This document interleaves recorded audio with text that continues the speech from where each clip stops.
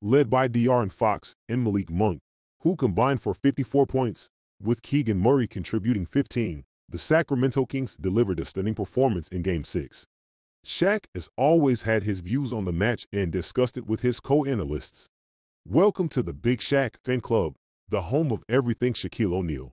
In today's video, we're going to be talking about the exciting playoff matchup between the Sacramento Kings and Golden State Warriors, and getting Shaq's take on the series so far.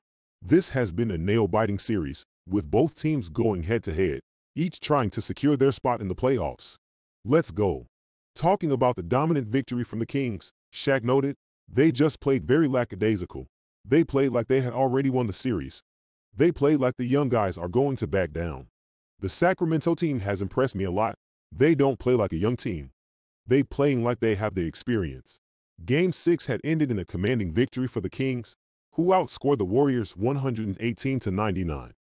However, Shaq also cautioned the Kings not to get too overconfident, saying, "Pressure is on them tomorrow. They're going to be at home. Everybody should be comfortable. But if you're hyped and it don't go your way, don't turn that into panic. It's important for the Kings to stay focused and not let the pressure of the moment get to them." Despite the Warriors' defeat in Game 6, their star player, Stephen Curry, made history by overtaking Hakeem Olajuwon for the 14th most postseason points in history. As Shaq noted, if the Warriors succeed in winning Game 7, Curry might climb the list even higher this year. This is just another example of the greatness of Curry, who is known for his scoring prowess and ability to make clutch shots.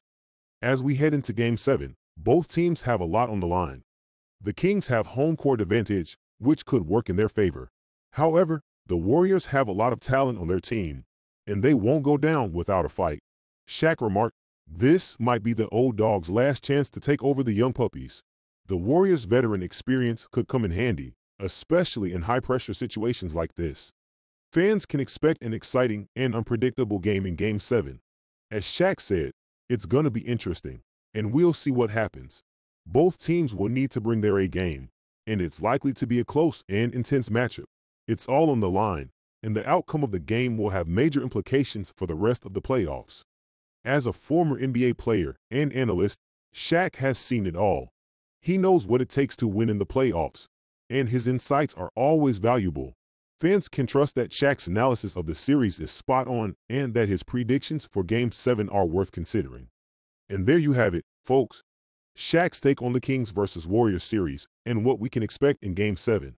Who do you think will come out on top? Let us know in the comments below. And be sure to like and subscribe to the Big Shaq Fan Club for more NBA news and updates. Thanks for watching, and stay tuned for more updates on the playoffs. Don't forget to shoot your shot.